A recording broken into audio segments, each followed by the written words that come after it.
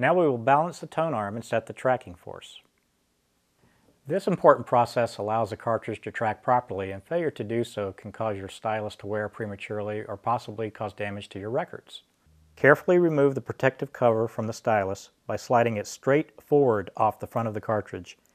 Be very careful not to damage the exposed stylus by dragging across the slip mat. While gently holding the head shell to stabilize the tone arm, release the tone arm locking clamp. At this point, the tone arm is unbalanced and can freely swing. Still gently holding the head shell, carefully rotate the counterweight until the tone arm is horizontally balanced and hovers freely just above the platter, without touching the platter surface. Once the tone arm is balanced, without touching the counterweight, carefully lock the tone arm back into its rest. Now set the stylus tracking force. Every cartridge has a manufacturer's recommended tracking force. Setting the tracking force too light results in the stylus skipping out of the groove on loud or dynamic passages. Setting it too heavy can cause excessive wear on both your stylus and records. Identify the cartridge included with your turntable by the stylus assembly color. The AT-P2 cartridge has a white stylus assembly. Set its tracking force at 3.5 grams. If your turntable has an AT-95E cartridge with a green stylus assembly, set its tracking force at 2.0 grams. Locate the black stylus force gauge ring on the front of the counterweight.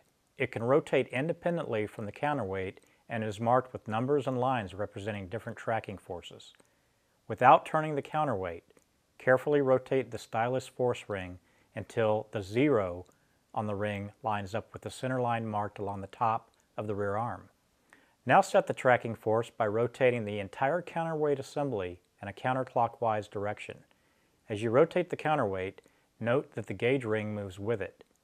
Continue turning the counterweight until the 3.5 value on the gauge ring lines up with the center line mark on the rear of the tone arm.